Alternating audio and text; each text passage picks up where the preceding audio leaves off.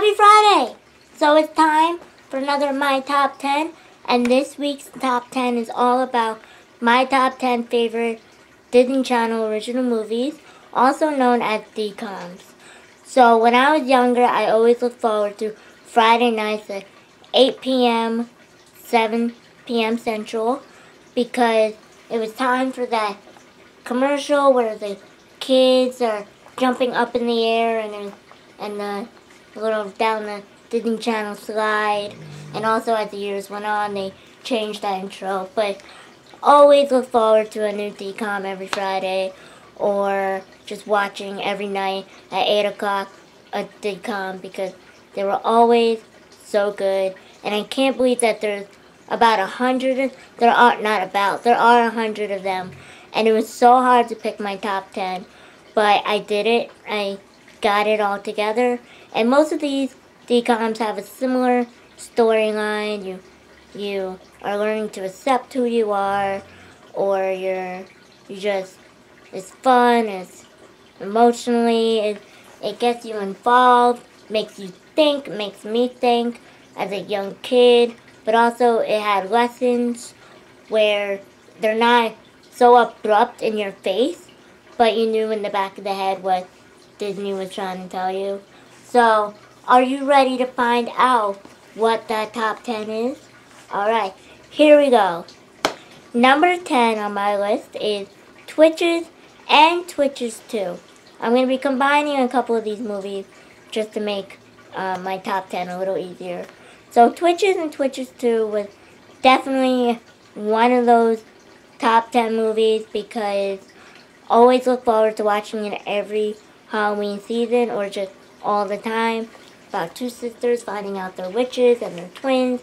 They live in a magical land.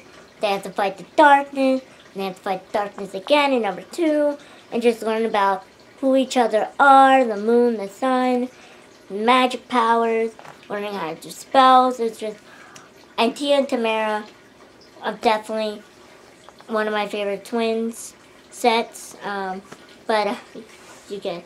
But yeah, so definitely Twitches and Twitches 2, Tia and Tamara. Now number 9 is the reason why I'm a huge fan of Bobby Flay, because he made an appearance in this movie, and I learned who he was, and that's Eddie's $1 Million Cook-Off. There was baseball, love baseball. There was cooking. I don't cook, but I love food sometimes.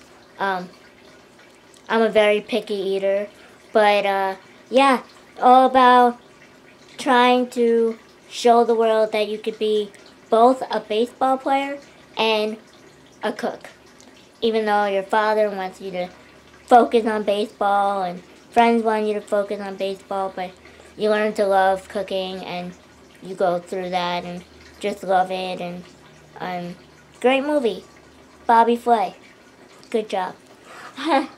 So, number 8 is a movie I feel that should be seen by everyone, that should be watched around 9/11 and should be watched in classrooms, because it is Tiger Cruise, where family members get an opportunity to go on a Navy ship to watch and learn what their family members who are in the Navy have to deal with and face with every day, especially when 9/11 happened, which happened in the middle of the movie, and you learn and see how quick everything changes, and just such an important movie. I feel like kids need to see it, adults need to see it. Also learns to respect our navies and service members and family members, learning to accept what their family members are doing. Great, important movie. Good job, Disney Channel. Now, number 7 is the Lawrence Brothers movies. I love Andy, Joey, and Matt. It's Horse Sense and Jumping Ship, the sequel to Horse Sense. Great movie, all about realizing that money isn't everything, and everyone has a different way of life. You have the city boy cousin, and then you have the country boy cousin, and they learn to respect one another after a lot of drama. And then Jumping Ship is basically also, again, the older cousin learning to respect someone who doesn't live his life. And also how to fight pirates. Very important. Always know what to do when you run into a pirate when you're on shipwrecked. Now number 6 is one of my top favorites because it's all about leprechauns. It's called The Luck of the Irish.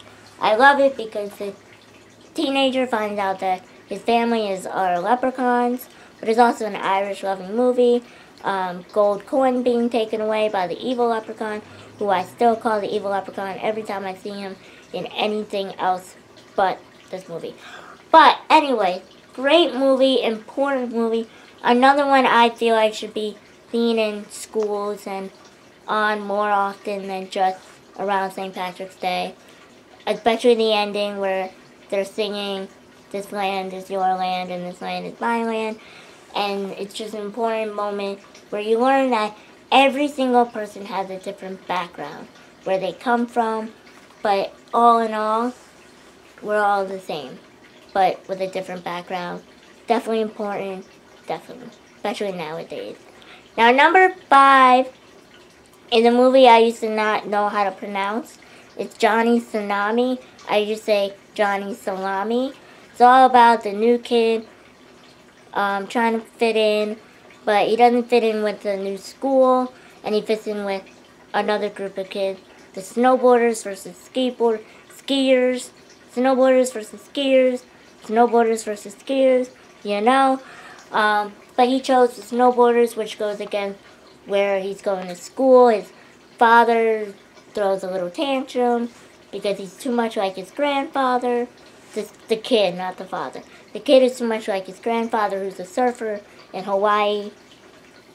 I love this movie so much because it has surfing, snowboarding, skiing, everything.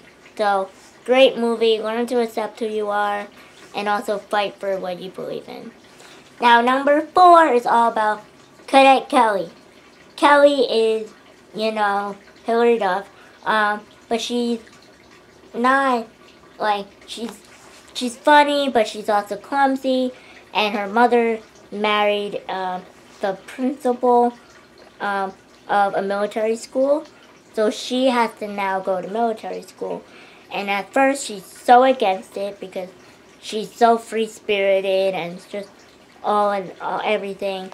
But she learned to respect the military school system as well as is now taking part of the drill team. And it's just a great story. Hillary Duff, Christy Carlos Romano. And she also learns that she can have 2 best friends, which you can, and you also can have 2 fathers, your dad and your stepdad. So, all in all, great movie. Learn to accept who you are, learn to accept changes, and just learn to accept change and everything. Hillary Duff, always, you know, I love Hillary Duff. And then number 3 is 3 movies, actually. Xenon Girl of the Century, Xenon the sequel, and then Xenon Z3. Now, the first 2 are absolutely my favorites. The third one was good. I think it would have been better if we had the original Protozoa, but I mean, but I love the first one because she's fighting to save her space station after causing trouble and moving to Earth with her aunt, and it's just zoom, zoom, zoom, and my heart goes boom. I mean, come on. Protozoa, he should have been a real pop person, because that song is awesome. And then the second movie is all about trying to help the aliens and thinking they needed Protozoa, but really did not. And then the third one, again, was saving her space station from Venus. But also, actually, no, getting themselves off of Venus and Earth and stay away from the planets and just leave them alone. Now, number 2 is definitely Halloween Town 1, 2, and 3. Halloween Town 2, Calabar's Revenge or something like that, and Halloween Town High. Yes, there was a 4th one, but Return to Halloween Town. But, I mean, it didn't have the original Marnie in it, which no one understood, not even the original Marnie. which is, I don't understand Disney Channel. Why did you go a different way?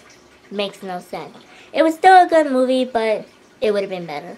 But I loved Halloween Town 1 and 2 especially, because it's another find out that you're a witch and you're trying to help your grandma Aggie fight the bad guys, who happens to be your mom's ex-boyfriend, the mayor, and you just learn all about it. You know, Luke the Goblin, it's everything. And Halloween Town 2 is the son's revenge for them taking the father away. But it's not Halloween until I watch the movies. Like, literally, it's not Halloween until Halloween Town High is on. I mean, Halloween Town High, all of that. It's just, you know, Halloween Town High, 1, 2, 3. It's just amazing.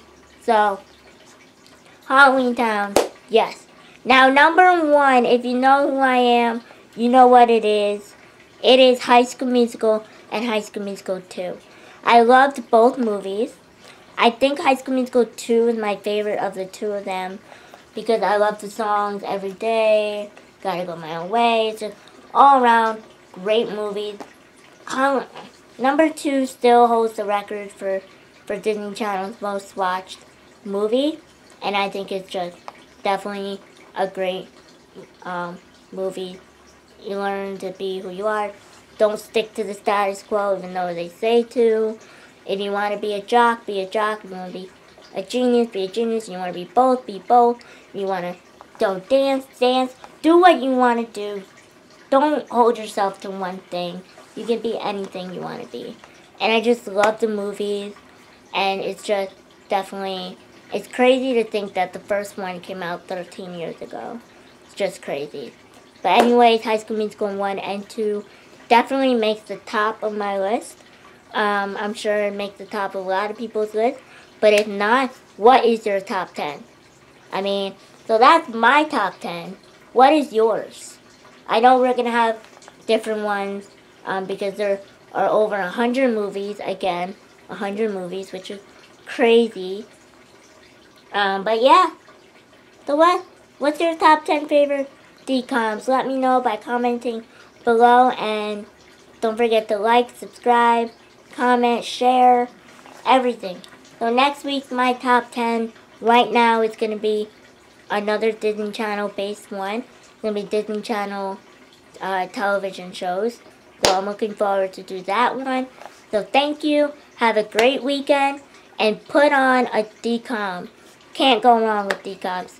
Doesn't matter if you're 50 or 20 or 90 or however old you are. Put a DCOM on. Can't go wrong. So have a great weekend.